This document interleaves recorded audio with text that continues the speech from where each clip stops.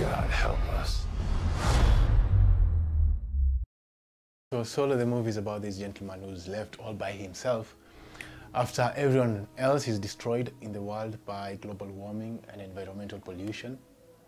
So he's seated in his bunker until both food and water runs out. So he decides to step outside and go scavenge for both. The movie focuses on bringing out the impact of pollution and global warming, things that are happening today and we are taking them for granted. We wanted to show the repercussions of that and hope that whoever watches the film will contribute more to the environment.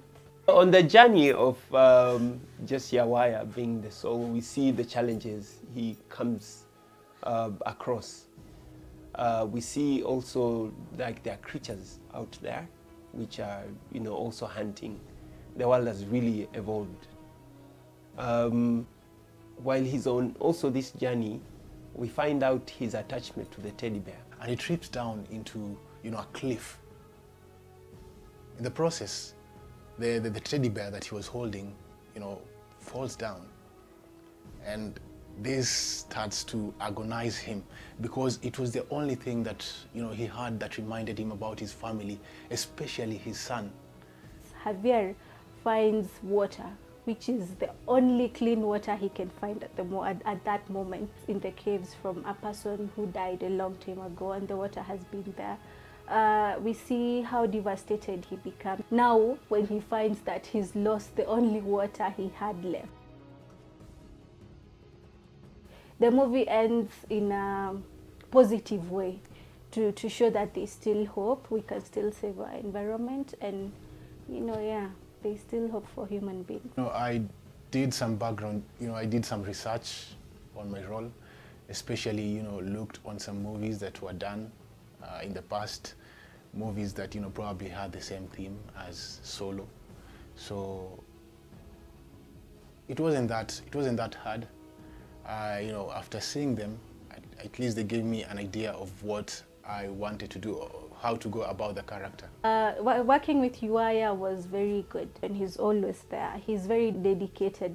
There's no time we called him to come and do some pickups or voiceovers and he said, I'm not available. He'd cancel everything for Solo. The other thing is he's really good at taking instructions. He pushed himself, I can say. We were dangling him off the cliff. He was game with that, and he played a really good role in just coming through for us. If it wasn't for him just being cooperative and being flexible, we would have done and achieved what we did with the film. Playing Javier was quite a challenge because at some point we had to shoot in the hyena caves, and those caves are so low, and because of my height I had to squat, or I had to crouch a lot of times, and this was really tiresome. It got really tiresome at some point. We had a nimble crew. We were only 5 people on set. It was I, Kara, the producer come director. We had Yawaya, the main character. We had our good man, who's the assistant camera, who's Jose, and then we had Billy, who was doing behind the scenes. So we had a total of 5 people on set, which is a very small crew. So everyone had to multitask. So for me, I was DOPing, doing the camera work, and still I was doing the set design. I had still done the costumes. Before we could get to the stunt work, I had to make a harness or a rig which could support his weight over a cliff, just to get that shot and to make it look that perfect. The day we were shooting at the mines, it was so hectic. And that's the day we had missed the sunrise. We had left home at 4:30, but we still didn't get the sunrise. So I was already mad because we had no sunrise. We didn't get that sunrise, and I was counting. If we don't get this sunrise, it means another day of shoot. So I was trying to weigh in the cost and the importance of that scene. And I remember going to tell Greg, we have to shoot sunrise another day. We must. And he said, I'm not shooting again. I am done. I'm not shooting again. So I remember that time I got pissed. I told him, no, you're shooting. That's what I want. I wanted that to be the end scene. I could not see how we are going to have an end scene without a sunrise, either a sunrise or a sunset. Working with Kara as my director and producer, I think Kara is such a sweet person.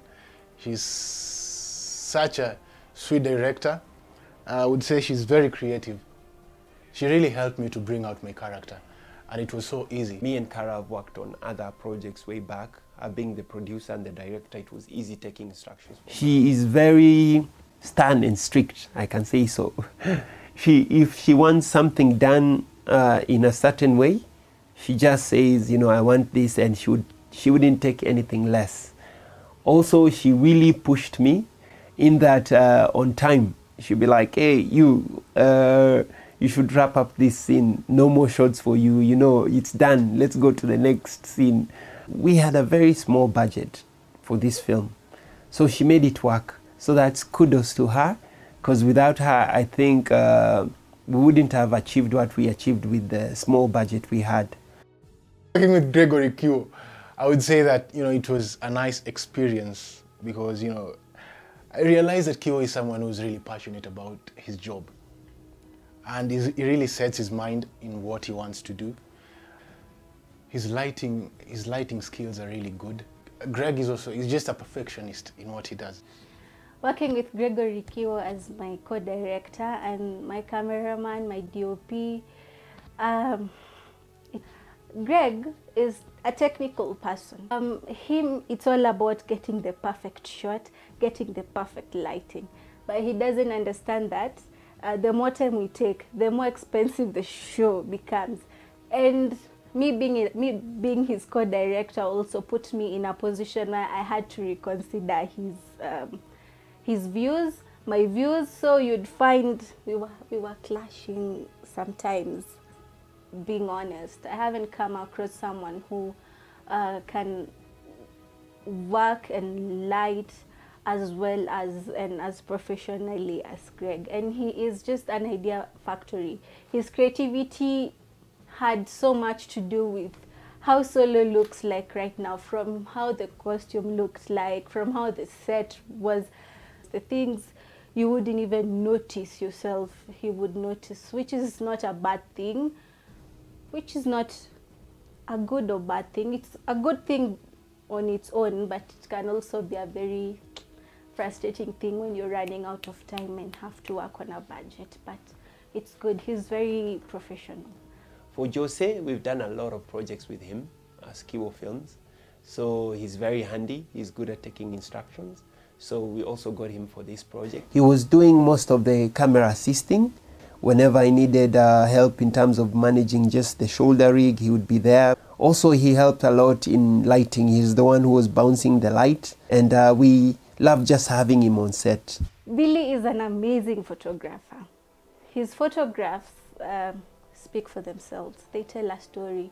If we put Solo the movie and we put Billy's photographs, you'd understand. You'd see the journey of Javier in Solo as it was. Yani, he's that good. Ken Bahati came in and he did the cable removal for us. So that's how we ended up with a scene of Wayaya dangling on a cliff, but you can't see. And it looks so believable. That is thanks to Ken Bahati. For the color grading, for the sound and score, it's all thanks to Shortwave, who is mostly our sound engineer. He does he adds an edge to our sound where it's required and all those things. The reason we went with Raymond Ofula for the voiceover is because, first of all, his voice is amazing. He has a powerful voice, and as it is, he is the voice of Solo. He is the one who lets the viewer in on what is happening and what the film is all about. Having done Solo and seeing, you know, the impact and the outcome of the film, I think as Kiwo Films, where we are heading as a company and as filmmakers, we are not seeing ourselves going back to thinking inside the box. We're going to be doing outside the box kind of projects, which are just off the edge, which are unique, exclusive, and well thought through. So the future is really bright, it's lit.